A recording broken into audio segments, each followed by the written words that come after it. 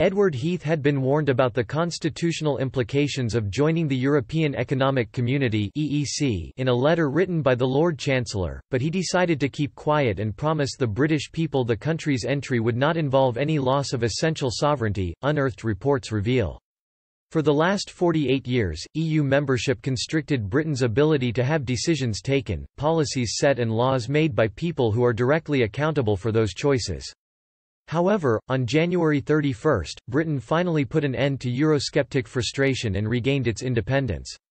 As a new chapter of the country's national history begins, unearthed reports shed some light on the man who took the country into the bloc in the first place. Former Prime Minister Edward Heath signed the accession treaty to join the European Economic Community (EEC), the precursor to the EU, in 1972. However, that was just the culmination of a lifetime of efforts, as the Conservative politician had already started warming to his task in 1961, when Harold Macmillan announced he had applied to join the community for the first time. Mr. Heath quickly gained the nickname of Mr. Europe and kept pressing Britain's cause in Brussels while championing the European aspiration at home. Since then, the former Prime Minister has been many times accused of misleading the electorate about the repercussions of Britain's membership.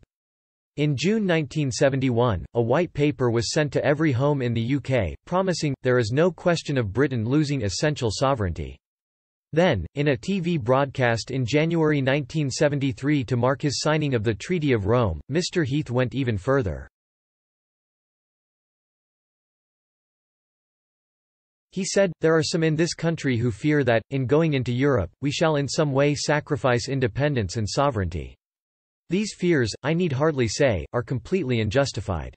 However, Mr. Heath's assertion is largely at odds with what he verifiably already knew about the EEC and its true plans.